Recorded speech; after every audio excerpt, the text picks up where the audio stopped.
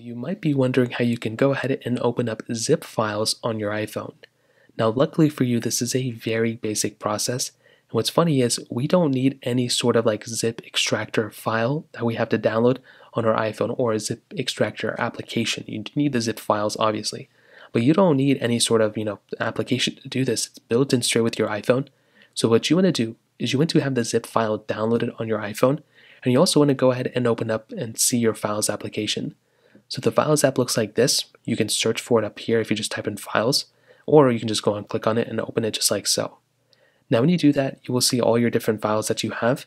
You can always click the browse icon or like this one right here to view all of the different areas where you can, unzip your files.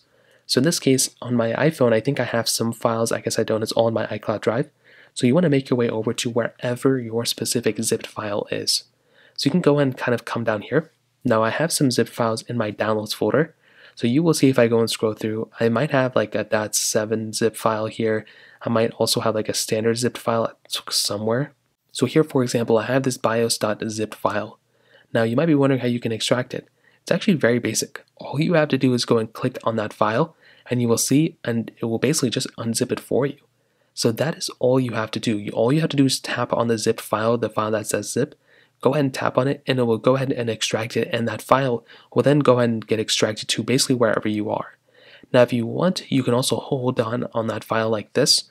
There should be an extract button or like an uncompressed file. I think that's what it is.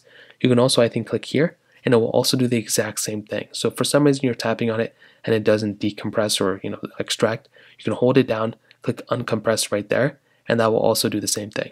So that is basically how it's done. If you have any other thoughts or questions, let me know in the comment section below. Hit the like button, that would mean so much, but definitely hit that subscribe button. More importantly than everything else, I love every single one of you guys. Hopefully I'll catch you guys in the next video. Peace out.